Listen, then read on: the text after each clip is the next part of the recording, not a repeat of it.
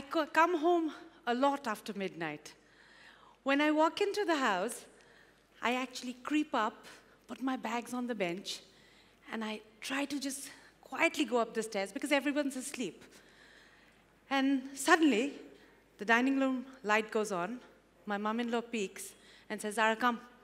I made some chicken capsicum. Have it. I'm like, I wash up, I sit down to eat. And then we recap the whole day. I feel guilty that I've kept her awake.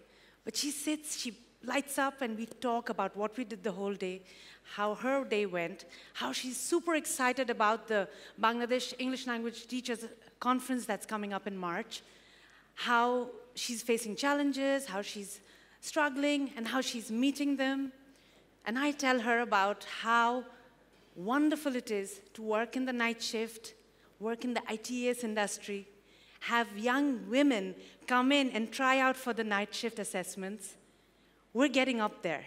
We're working together. I go up, I sneak into bed. Naveed is fast asleep. I've been with him for 21 years, so I sneak into bed with my kids because they're going to be off to college. My older one will be off to college in a few years. So as I get to bed, I know I'm going to sleep for about 5 hours.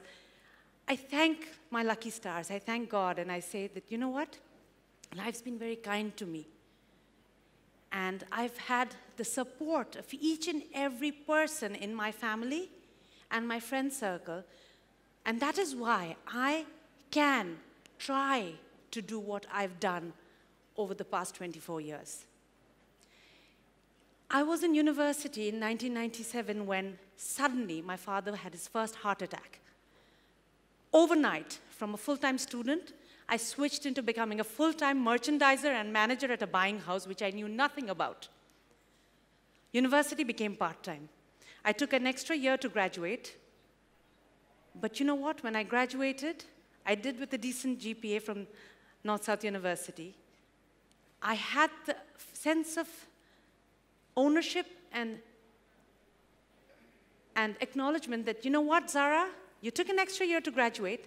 But what you did in the process was you took care of your family, you took care of the 50 people in the buying house, and you were your parents' strength as he recovered back from his heart attack, came back home, and took the university back. They took the buying house back.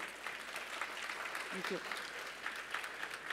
1998, I bumped into this gentleman who was an engineer in America, doing really well with a stable job and a stable lifestyle. And I looked at him, I saw him after 7 years, and my heart skipped a beat. And I'm like, oh my God, he's still very handsome. So I went up to him and I said, are you married? He said, no, I haven't married yet. I said, what? No one's married you yet? He said, no. I said, will you marry me? And he was like, okay. And so I arranged my marriage. It was a semi-arranged marriage. And my father was like, what? You're going to move to the US? I said, yes, Baba, with Naveed. I said, yes, that's the only person I'll let you go and sail the seas with. So I moved. 1998, summer, went to Michigan. I thought, you know what?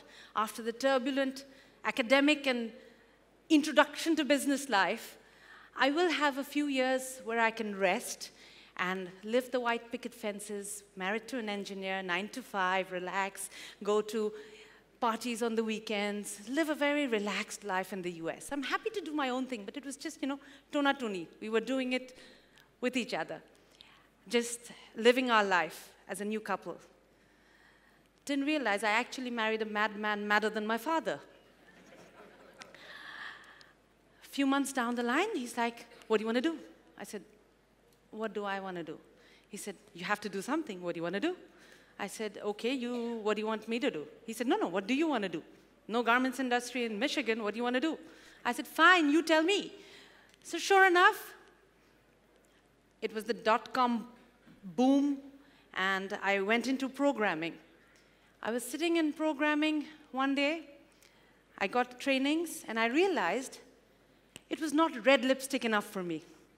I didn't want to sit behind a screen all day and do programming. It didn't have color. It wasn't red nail polish. Flashback, I was a young child who didn't even know I was a girl. I was scaling trees, climbing walls, naughty as hell.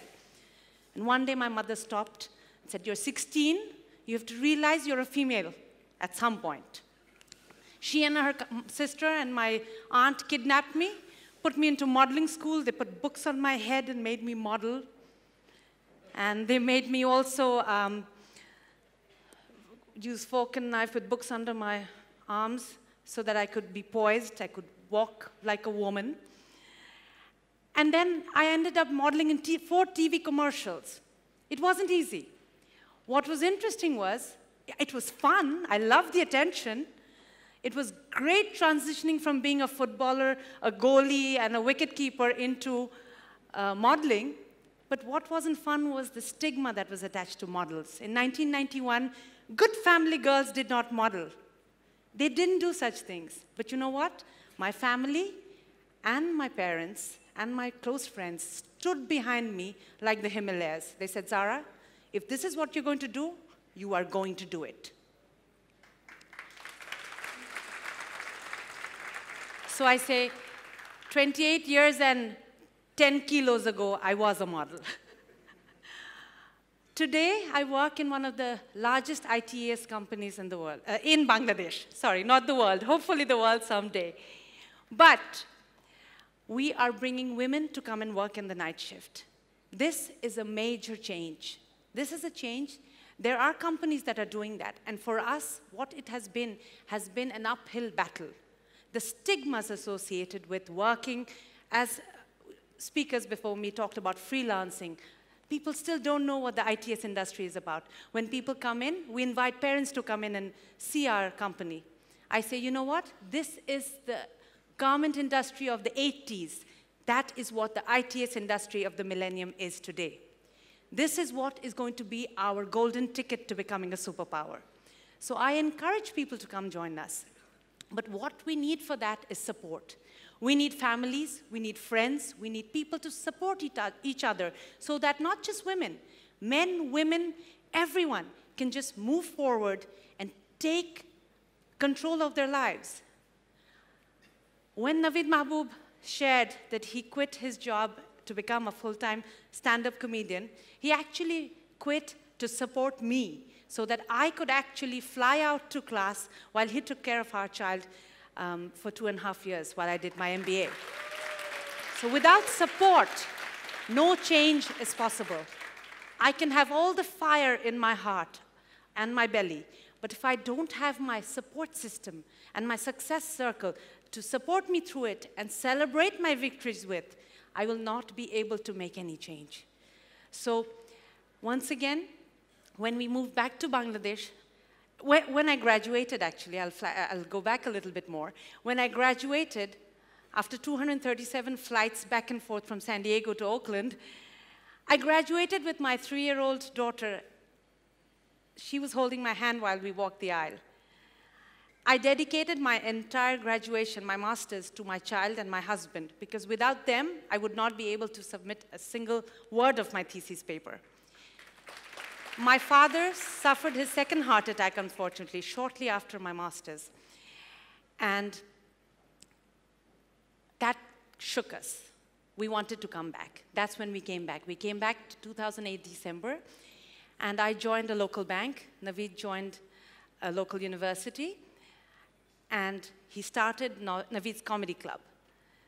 A man that supported me this far, it is only fair that I support him in his quest.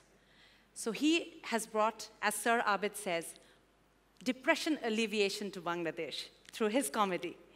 So I find it absolutely necessary as his partner to share in his quest and take it forward. So I will work midnights. I will work till 5 in the morning so that he can make everyone laugh. At the same time, me working till 5 in the morning means I miss out on putting my children to sleep. I'm blessed. I have my mother-in-law, I have my husband, I have my aunt-in-law who sometimes volunteers. Of course, I have my mom, my sister-in-law, my brother, everybody helps. So the thing is, I hear from people, young people today, nobody wants to help. No, you have to sell it to them. You have to go red. You have to tell them. You have to sell your passion to them. If you don't tell them that this is what I want to do, this is what I believe in, nobody else will support you. You need to tell them what will happen when you achieve your dreams, how they will learn to believe in your dream with you. When I was in class 7, my brother was a little child. He was singing, Mama Chitte, Niti Nitte. And I looked at my sister and said, you know, one day this boy's going to sing. Today, he is the lead vocalist of Nemesis. A lot of you know that. He graduated from IUB, but we believed in his aspiration to become a rock star. And he's done us proud. He continues to do us proud. The most important thing, I believe, is if you let people fly, you yourself will fly. If you believe in people, people will learn to believe in you. If you give hope to people, you will be full of hope. And if you continue to work and strengthen people, you will just come out stronger and as a believer. You will achieve success only if you allow people to be successful. Thank you.